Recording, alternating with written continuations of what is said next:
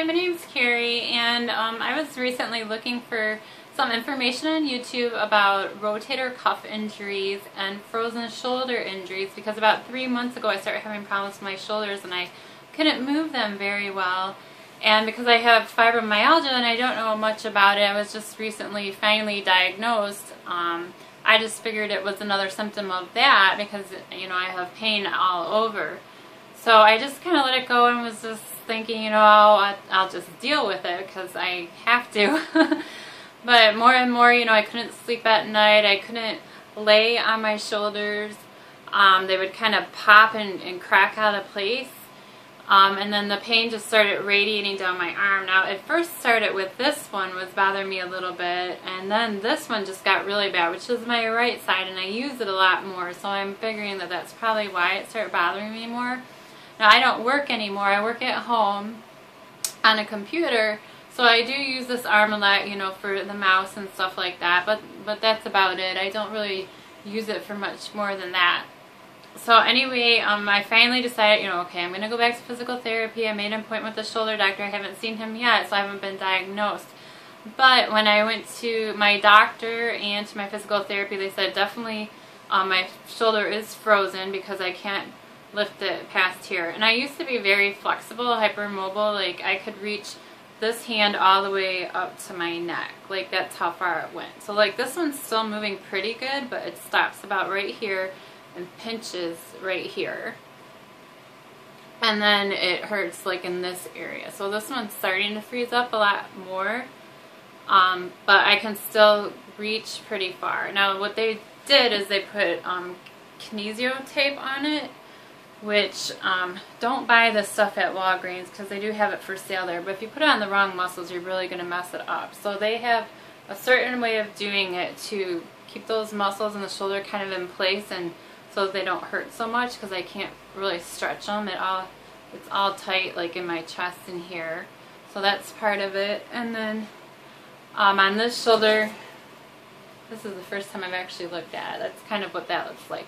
But as you see, like, I can't lift it. It just keeps staying stuck and I can't go back. And I already am to the point where I can't even reach behind my back at all with this shoulder. It hurts everywhere. And he says, if it hurts right here, that's another sign because the shoulder socket in the bone is rubbing against this bone right here.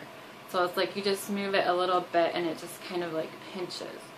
So they had me do like a bunch of like exercises, you know, to see how high and stuff I can raise my arms. And you can kind of do some of those at home. I had looked on YouTube for stretches to do, but obviously it's a little too late for me because I can't do a lot of those things on my own. So I'm not sure what's going to happen yet when I go to the shoulder doctor. My therapist said most likely he'll give me some cortisone injections so that it doesn't hurt so much and I can start to stretch it out more.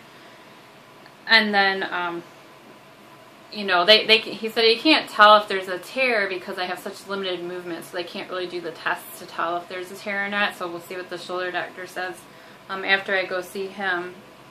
And what they do for frozen shoulder actually to fix it if you can't do anything with it is they knock you out and they take your arm and they yank it all over the place, and supposedly like everything pops and cracks, and the therapist said that it sounds like gunshots going off because it's so loud. So I'm just like, oh my gosh, I don't want to do that. It sounds so painful.